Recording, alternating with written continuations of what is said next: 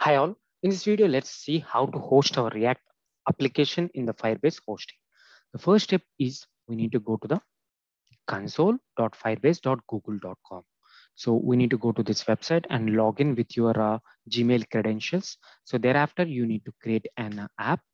Okay, I'm just naming this app like Firebase deploy.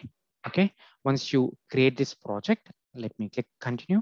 Okay, so thereafter you'll be getting an option to enable the Google Analytics for this project or not.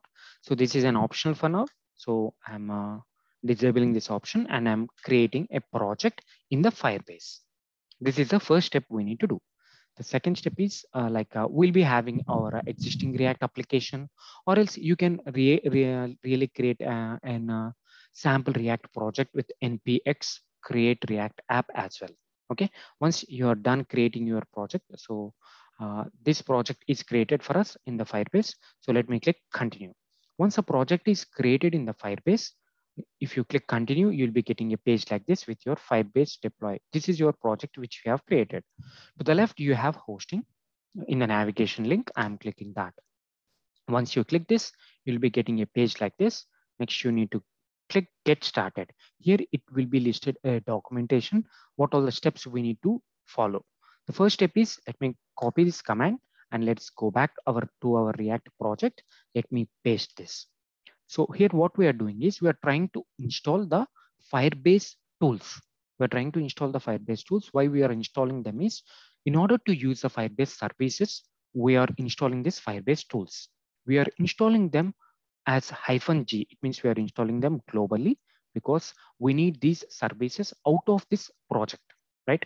Out of this project, we need to use these services and we need to take this project and we need to keep them host that in the Firebase.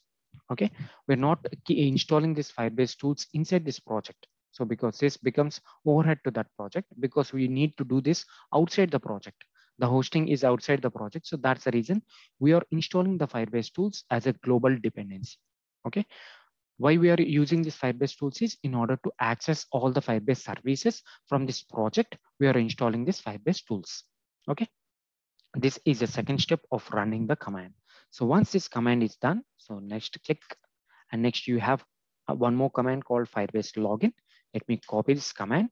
So and let's go back to the project. Okay, so yes, this Firebase tools command is done. So let me paste this command Firebase login. So if you click Firebase login, you'll be getting a link here. Okay, where if you click that link, okay, if you click that link again, you will be rerouted to the Firebase and there you can give your authentication. Okay, as I have already logged in, it is saying that I am logged in. Okay, the next step is you need to do npm run build. So what I'm doing is I'm trying to create an optimized production build. So if you run npm run build, you'll be getting a new folder called build folder. This folder would be generated. This would be an optimized production build. So we'll be taking this build, this folder build, and we'll keep that in the Firebase hosting. So this is what we are going to do. Yes, this is success npm run build. So we could able to get an optimized production build folder here. So the next step is we need to do Firebase init. So let me run this command Firebase init. It means now we are initializing the Firebase configurations in our project. So whenever if you get some error like this, just click this link. Okay, I'm clicking this link. So you'll be routed to this page. Okay, usually we get this issue. Then just go back. Just if you click that link and route back to this page once again. Okay, now again try to click the same Firebase init initialization. It means you're trying to initialize the Firebase configurations in your project. You'll be getting, are you ready to proceed? This then I clicked yes. Thereafter, it is giving me a couple of options which are present in the Firebase. I want to go to the Firebase hosting. So I have clicked the down arrow and I went to this project. Okay, and I'm clicking space bar to select this option. Thereafter, I need to click enter. Next, it is asking me to where I need to push this React project to in the Firebase. So we have already created a project in the Firebase. So this is the project we have created. Okay, we have created this project, right? So to this project, we need to move. So that's the reason I need to say, yes, use an existing project because we have already given one name. So this is a fire deploy. I think this is a project we have. This is a project we have given created in the Firebase. So now I'm selecting this project. Fine. What is the public? Okay, again I'm getting this error. So let me go back here. So if you just redirect to this page once again, you'll be getting this error would be gone. So somehow this is some configuration issues to my machine, I guess. Mostly you may not get this issue again. So again, once again, I'm doing this Firebase initialization. Yes, I'm proceeding and I'm going to the fourth option, hosting, and I'm selecting spacebar should be clicked here. Thereafter, enter. Okay, thereafter I am going for the use an existing project because we have already created a project in the Firebase, and I'm selecting this project and I'm giving the build as a folder name because this is a main folder which we are sending. To the rest of the options, just go keep on click no because you don't want another GitHub any of the options. So for rest of the options, just go no. The only for the public directly, go with the build option. Okay, once the Firebase initialization is completed, you'll be getting two files here. You can confirm that if you get the Firebase RC file and firebase.json file, then you can conclude that your Firebase initialization is completed. Once this is completed, let's go back to the documentation. So let me click next. So this is the command we need to click Firebase deploy, copy, and I'm clicking the Firebase deploy. Once you do this Firebase deploy, your React project, the build folder will be moving to the, oh shit, again, I'm getting the same issue. I think this is something related to my machine. So don't bother about that. Okay, you'll be not facing the same errors again and again. Okay, so once I will click the Firebase deploy.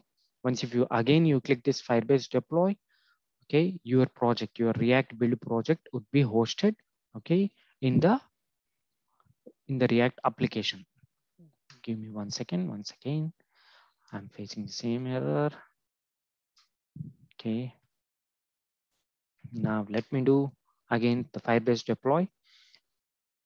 So once it is really deployed, we'll be getting a URL to access that, to access our application. So yes, now it is trying to deploy. Okay, it takes some time to deploy our project. So once it is deployed, it will give us a URL to access our application. Yep, let's wait for a second. Yes, this is our application URL. Now if you access this application, so I'm just copying this and I'm going here, I'm pasting this.